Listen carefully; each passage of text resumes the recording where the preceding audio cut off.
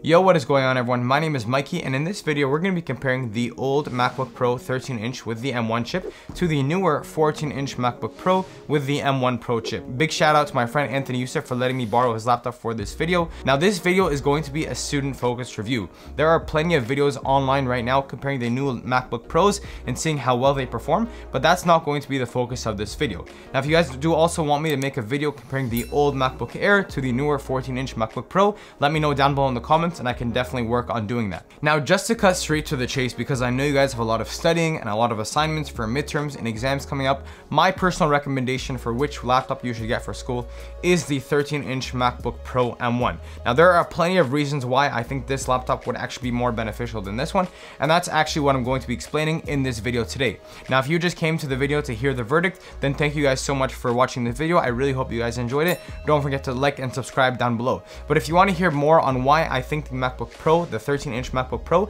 is better than the 14-inch MacBook Pro, then keep watching to the end of the video. Now I'm going to spit a lot of quick facts really quickly, so don't worry if you don't really understand it, but the MacBook Pro M1 has an 8-core CPU and an 8-core GPU, while the MacBook Pro 14-inch has an 8 to 10-core CPU and a 14 to 16-core GPU. Now what does this mean exactly? GPU means graphics processing unit, and that is essentially very good if you're doing a lot of gaming, a lot of editing, a lot of engineering projects, things like that where you need a lot of graphics. This laptop would be beneficial for that. But those are not the only changes for this laptop. If you guys notice, on the MacBook Pro 13-inch, there's actually 2 USB-C ports, one audio port, and then another 2 USB-C ports. So a total of 4 USB-C ports.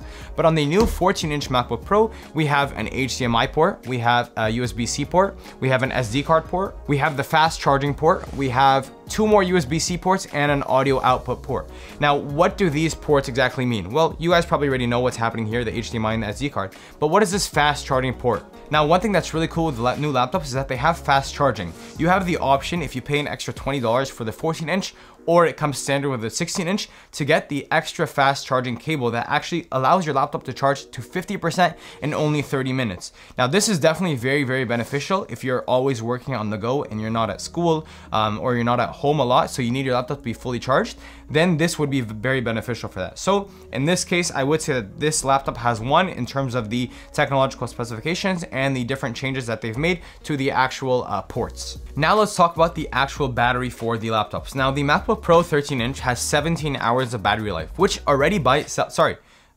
correction, the MacBook Pro 13-inch has 20 hours of battery life, which is actually a lot. Now the MacBook Pro 14-inch, which actually has a bit of a different screen, I want to show you guys that quickly. If you notice on the screen, there's a notch over here. I don't know if you guys already knew that. This is my friend Anthony, because this is his laptop. But basically, this laptop has 17 hours of battery life, which are 3 hours less than this laptop's battery life. So that is something definitely to consider, especially if you want to get a new laptop for school or anything like that, because you guys know that more battery life is definitely more beneficial for you, especially if you're working on the go. You know, let's say you forgot your charger at home. If you have that extra 3 hours of battery life with the MacBook Pro M1, then that would definitely go a long way over time, especially considering that Apple products, usually their battery over time starts to get really, really bad. Now, another thing that's actually changed with the MacBook Pro 14-inch is that they actually don't have the touch bar anymore. If you notice all the way down here, they don't have the touch bar anymore. See, if you notice, there is no touch bar. It's strictly the keys. They switched it out. While in the old one, this is actually my sister's laptop, she let me use it for this video, there is the presence of a touch bar right here, and you could see that all along the top of the screen. Now, is this beneficial or is this not beneficial to you guys? Well, in my opinion, the touch bar is useless. Like, I rarely use it. If anything, maybe like, you know, once or twice every month. But everything that I use a touch bar for is actually already present in the new laptop on their keyboard in the top. Like changing the volume, changing the brightness, turning on Do Not Disturb, turning on Siri. All that stuff is in the 14-inch MacBook Pro, but now it's just in regular keys. Now, is this going to be beneficial for you or not? Well, on the plus side, if you were to get the MacBook Pro with the M1 chip, you still have access to the touch bar. Not only that, you also have that extra 3 hours of battery like I discussed before.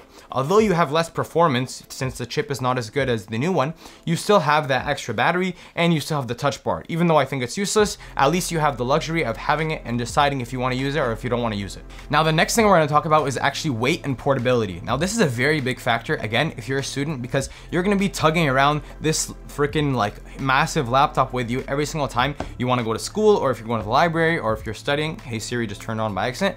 But if you're doing anything like that, you need to take your laptop with you. And you know that sometimes your backpack gets really, really heavy. So why have that extra load on you? So let me tell you how much each of these weigh. So the 14-inch MacBook Pro weighs 3.5 pounds. Let me just double check. Oh my gosh. Hey Siri turned on both my laptop. No, why do you turn on again? I keep saying it. Oh, now my watch turned on. Yes, you are sorry. That's okay. So the 14-inch MacBook Pro, I just checked it right now. It's 3.5 pounds or 1.59 kilograms, which is not very heavy. It's heavy. I agree. It is heavy. That's like lugging around one of those, 5-pound dumbbells with you basically everywhere you go. But the MacBook Pro M1 chip actually is 3 pounds, half a pound lighter, and it's 1.36 kilograms. So I don't know if that's a big factor for you, but it's definitely something to consider. So when it comes to weight and portability, the winner is the MacBook Pro M1. Now the next thing is efficiency. Now if you guys have the MacBook Pro M1 right now, then you know that this laptop, basically the fan never turns on ever. The MacBook Pro M1, when Apple released it, everybody was so shocked by how good it was because the fan never ever turned on, and it was such a beast by itself. Now the MacBook Pro 14-inch is no different. The fan also never turns on. The only difference is that now it has a better chip, so it's good at handling even larger tasks. But I was talking to some of my engineering friends. One of my friends, his name is John. He was telling me about some programs that they use for engineering. He was telling me even when they use big engineering programs like AutoCAD, Revit, MATLAB, Inventor, even Xcode and Visual Studio Code that I personally use for coding and programming, the fan never turned on when I had, 4 different Safari windows open, Final Cut Pro open, Visual Studio Code open, while I had like multiple desktop. The fan never turned on. So at the end of the day, they are both very, very efficient. Maybe if you're doing, gaming, like really intense computer gaming, the 14-inch would be more beneficial and the fan would turn on much later. But at the end of the day, I mean, if you're a student and you're doing things for school, the fan is not going to turn on for either of them. So if you're a pro user, I would give the win here, but if you're a student, I would give the win here. So I would say this round is technically equal because regardless, your fan will never turn on. Now the next factor is the actual screen, and there's a couple things we're going to discuss about the screen. The first thing is brightness. Now I don't know if you guys know the units for brightness, but it's nits. So the MacBook Pro M1 goes up to 500 nits of brightness, while the MacBook Pro 14-inch is 1000 nits of brightness. So this is actually double what the MacBook Pro has, which is a lot actually, but the 500 nits of brightness is already very good by itself. This is enough for you to work outside and to be able to see your computer. So you know how sometimes when you go outside and you're using your phone or your computer and you see like, oh, the brightness for the screen is so low and you can't increase it anymore. Well, that's because the nits of brightness isn't as high as other computers. But again, if you're a student, you're mostly going to be working inside, especially if you're in Canada, it gets really cold up here. You're going to be working inside at home or in school, so the extra nits of brightness is kind of useless. However, since the MacBook Pro 14-inch does have a lot more nits of brightness, I do give the win to the MacBook Pro 14-inch. Now the next thing we're going to talk about in screen as well is the actual camera. Now you know the camera you guys use for zoom on your computer, like I showed you guys on the new MacBook Pro 14-inch, you'll see that there's a notch. So if you guys look at the top, you're going to see a notch over here. Now why is there a notch? And that's because of the front-facing camera. Now what they actually upgraded with the new laptops is that the front-facing camera for the 14-inch laptop is 1080p quality, while the old one was 720p. Again, the win comes to the MacBook Pro 14-inch for the screen, but I just wanted you guys to know so that if you guys are doing a lot of Zoom calls, that is something to definitely consider if you want really good quality Zoom phone calls or Microsoft Teams or whatever interactive video chat you guys are using for school.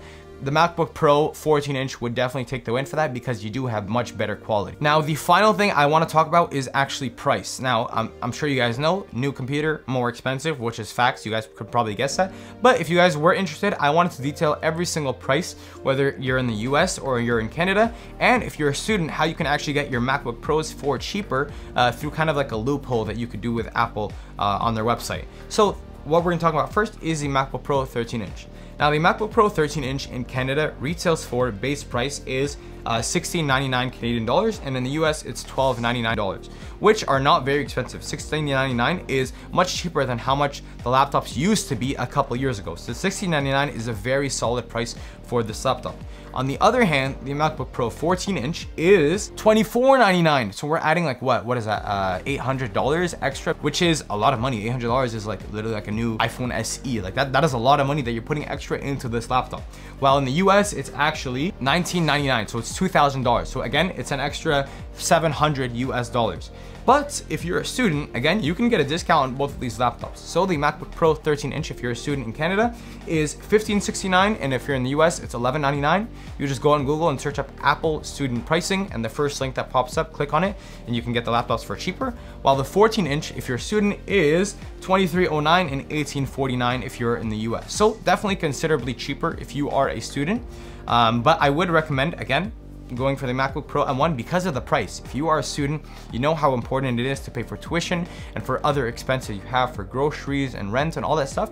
And there's really no use in paying an extra 800 Canadian dollars for this MacBook Pro 14-inch that would have a marginal difference in how you spend your days and your performance in finishing your assignments, as well as your classes and doing any engineering, math, science, biology, law, physics, whatever projects you're doing. Regardless, both of these laptops are very, very good. So why pay the extra $800 for something that is way more expensive? So now we're gonna talk about my final thoughts. So the score, I think the final score was 3-3. I have no idea. I might be wrong. I'll put it up on the screen somewhere over here, what the final score was for each of them. But again, I would say I would go for the MacBook Pro M1 for 3 reasons. One, the battery life was much better, which is 3 hours more, which is a big factor. The laptop is much lighter, half a pound lighter, which is a big factor if you're carrying it on your backpack all around school. And 3, the price. It's 800 Canadian dollars cheaper or 700 US dollars cheaper, which is a very big factor when considering which laptop you want to buy. Now that essentially sums up this video. I will be making future videos comparing these MacBook Pros to other MacBook Pros, so let me know if you guys are interested in that. Thank you guys so much for watching. I really hope this video is beneficial to you on which laptop you should purchase. I'll catch you guys on the next one. Take care and take it easy.